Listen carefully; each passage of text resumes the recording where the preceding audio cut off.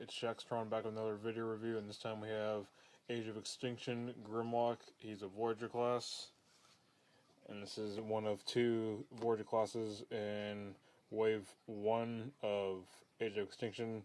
I'm sure there's going to be more, including like Sludge, the Apatosaurus / Brontosaurus, which is going to come out in the future.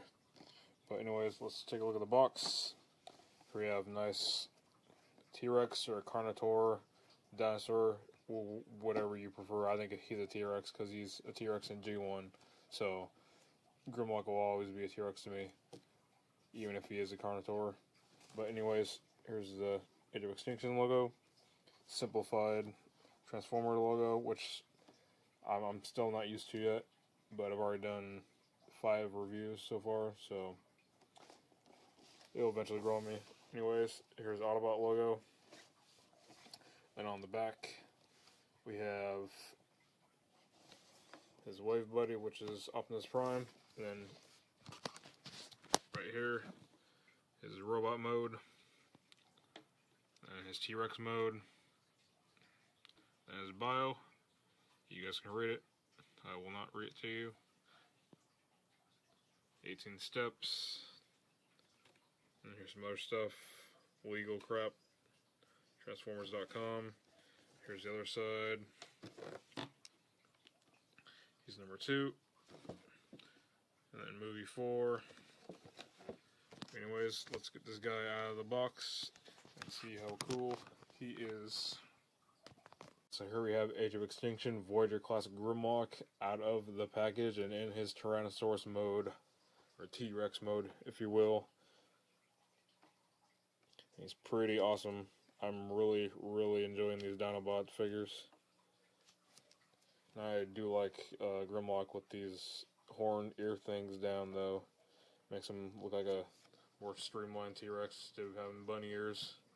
But can't really complain about that. We got a nice movie Grimlock figure, which is pretty tall.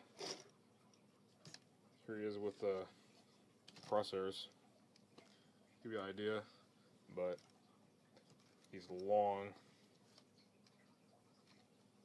like really long. But in robot mode, Grimlock is almost twice the size of crosshairs. So I'm going to be winging this transformation because I transformed him into T-Rex mode, and I'm going to do this.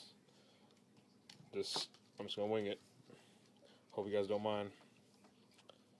So let's get transforming.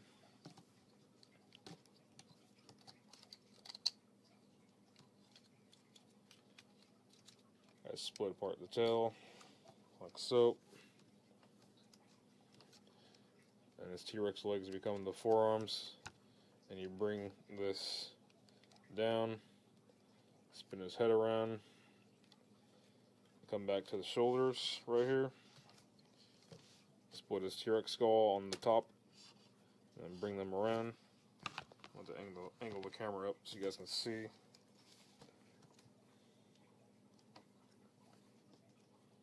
And bring these sections back, like so, is what I'm assuming.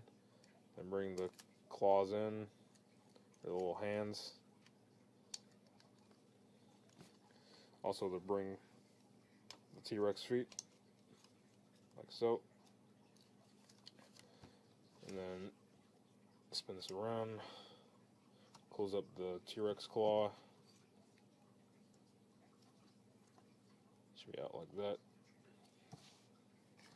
Do the same thing on their side.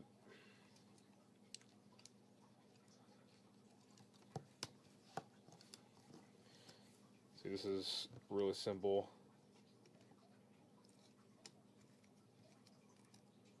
Bring this up like so.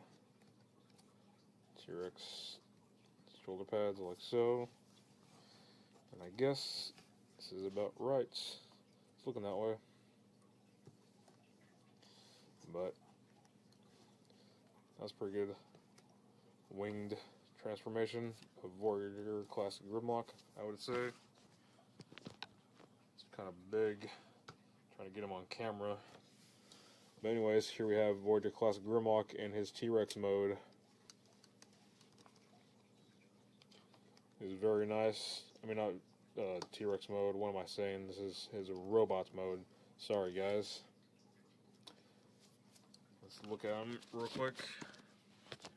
He has some really nice silver paint right here. That and his visor. And I really like the Grimlock head sculpt. You can see the teeth behind his visor. And it looks like he has a nose. And then his T-Rex skull splits in half. So it's like silver. Then he has like dark green, like metallic eyes. My camera's not really picking up that well. Sorry, but if you guys have to have the figure in hand or seen pictures online, I'll give you a good idea for it.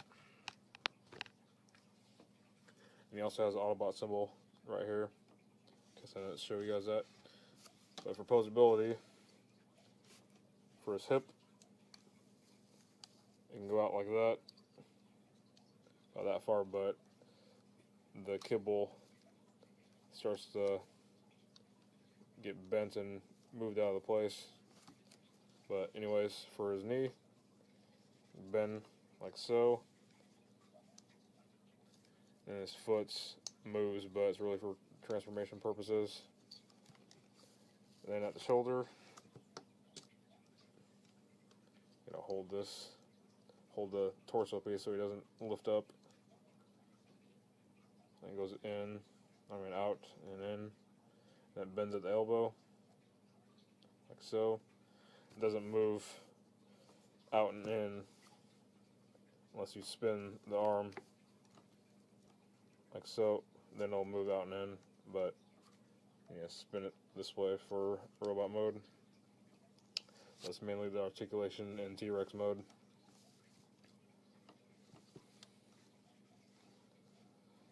And on the back, he doesn't have that much kibble, but he has a lot of hollow pieces. Like his legs are hollow, as you can see. And then there's a little hollow section back here. And then they're hollow T-Rex claws or feet or whatever. But all in all, it's still a really good Dinobot figure. I have the Leader class figure, but I haven't reviewed it yet. I will be reviewing it here shortly. But he does come with a weapon, which is this gigantic mace. You can hold it. You just take this little peg, put it in his hand. It's very tight though.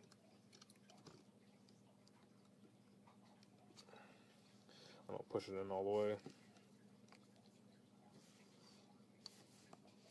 You can get some really good poses out of this guy though, which I'm liking.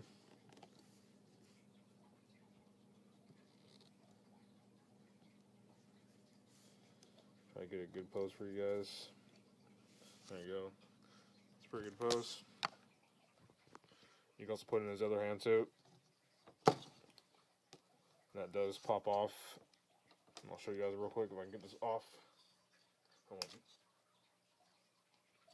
I won't break it. But anyways, this only goes on a certain way. If you notice, right here, it's flat on the bottom. I'm trying to show that to you guys. It's flat on the bottom. And then same thing on the mace. It only goes in one way. So like that. You push it in. And there you go.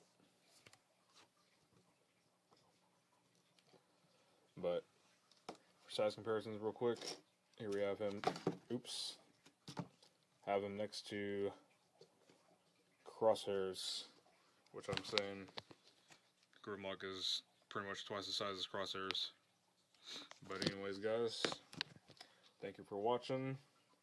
Make sure to pick up this figure, because I'm sure customizers will pick this up, because they're probably going to be repainting them to look like the G1 colors. I myself am going to be customizing all the Dinobots in the G1 colors. So I'll get back to you guys on that. But anyways, thanks for watching. Stay tuned for more videos. Don't forget to subscribe and like. And if you guys have any suggestions on what I could do better in my videos, because I know I don't get the figure on camera a lot, or as best as I should be, and also don't show like minor details on the figure, but I'm gonna try to get better. But anyways, guys, thanks for watching. Later.